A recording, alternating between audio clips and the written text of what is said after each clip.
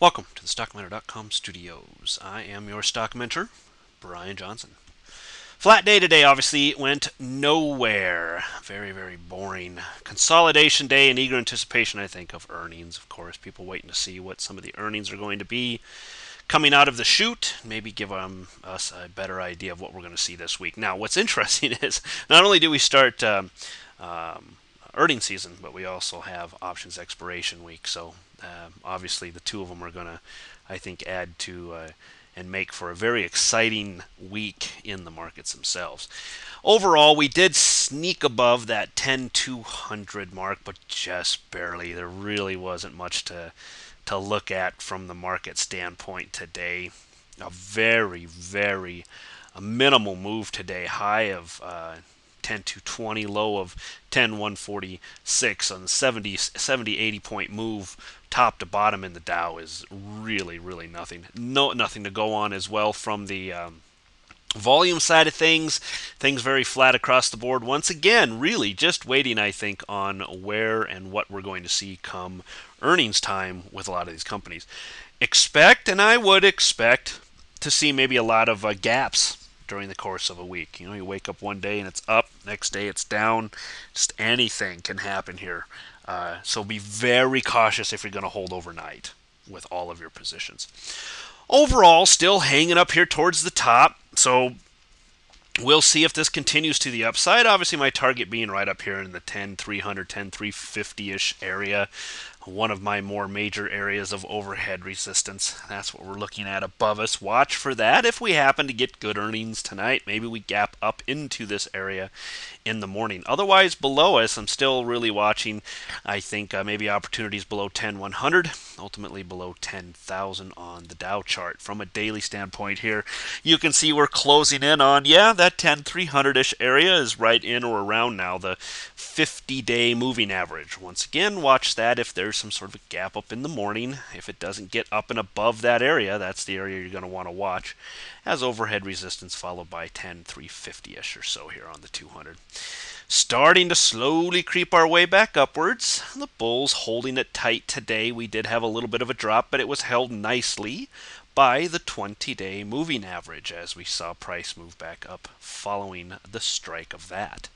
Here are your next levels to be watching from a daily standpoint. NASDAQ on a 60 also battling, still beating away at the 200, which was one of my overhead targets. Mentioned this weekend, it would just seemed logical that it was going to make it to this point. Sure enough, it did. This was a great opportunity to maybe make a couple of pennies on the way back up, but you can see it pull back, and now it's just hovering here, waiting for a break one way or the other. And what is the best way to get above or below certain things? A gap. So let's see if we get some sort of crazy earnings tonight that forces or has the market going one way or the other come tomorrow morning. Watch these levels. These are your go long, go short levels on the NASDAQ. For your intraday traders, from a daily perspective, holding the 20-day moving average. We did just barely stick our head against it, but you can see what we hit. We hit the 200 period on the 60-minute, which was a very logical place to run to coming into today. So we're still watching this, followed by 1840, followed by 1850, probably 5560-ish area somewhere up in here. Lots of overhead resistance for the NASDAQ to beat through, and you can see that there wasn't a lot of we haven't seen a lot of volume pouring into the market on this move back to the upside. So more of the same today as people, of course, await earnings. From a weekly, it's only Monday. I won't worry about this quite yet. And besides, I mean, the candle's so small you can't even see it. It's just buried. It is there. It's just buried within that whole mess of stuff. We got a whole glob of support and resistance kind of in that same area. So nowhere today. Nothing to look at, and won't be anything to look at actually till we get into about Thursday or so on the weekly charts. SPX on a 60 did manage, okay, now it fell below the 200, but managed to get back above it today, but nowhere overall. I mean, up not even a point on the day. So we didn't break this overhead area. We didn't break this lower area. There was no trading to be done on the indices today. So it's a great day to enjoy the weather if it was nice in your area. Putting in a little doji candle here. Yes, it is a potential reversal candle. However, with the volatility of earnings season coming out now, anything can happen. Just got to be on your toes. Be very quick. Take your profits. Be happy with it. Call it good. And move on to the next trade. That's about all you can do at this point. Overhead resistance is still up around the 1100-ish area on the SPX. From a weekly, once again, tiny little candle, can't barely see it. Won't worry about it till Thursday.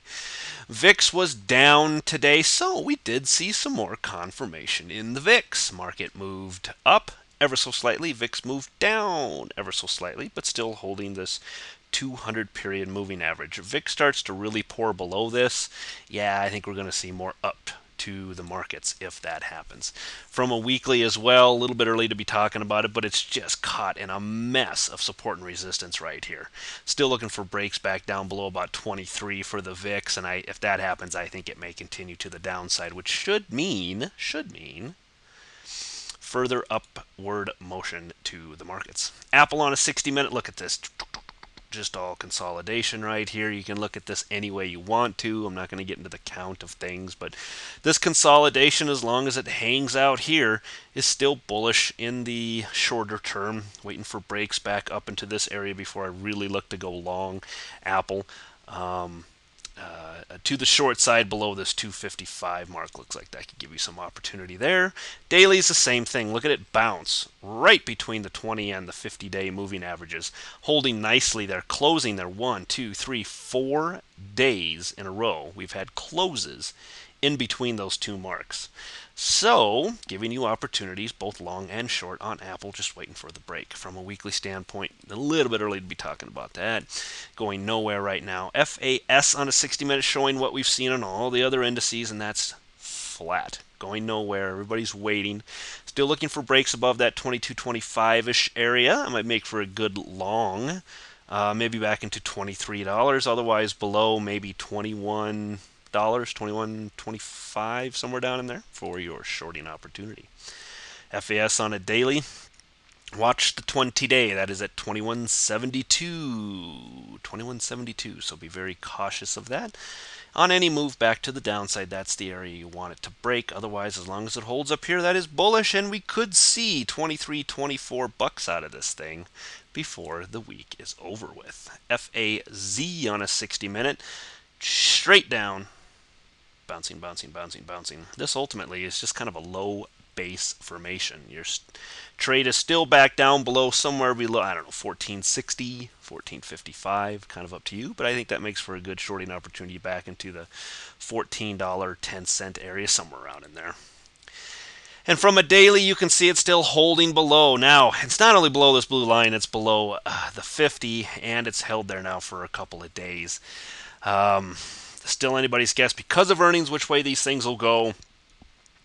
But if in a normal week, this would not be bullish. This would definitely be bearish with its bias to this $14.10 area, $14.25 area, whatever this is, I can't tell.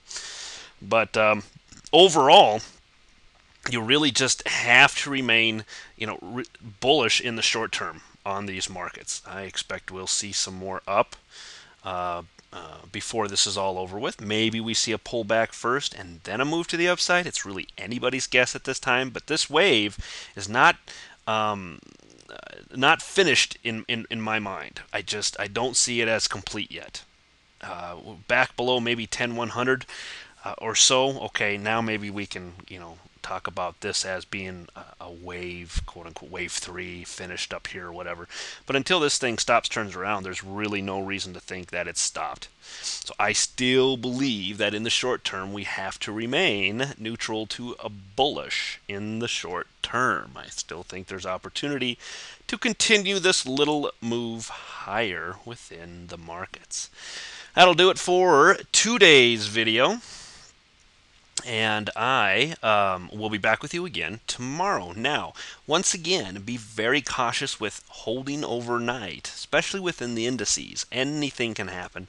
All depends on whether earnings start out good, whether they start out bad. Sometimes it really doesn't matter if they're good or bad. The markets just do what they do. You have to be prepared for that. Just remember it's extra volatility this week. And take care of your money. I'll be back with you again tomorrow night. Bye.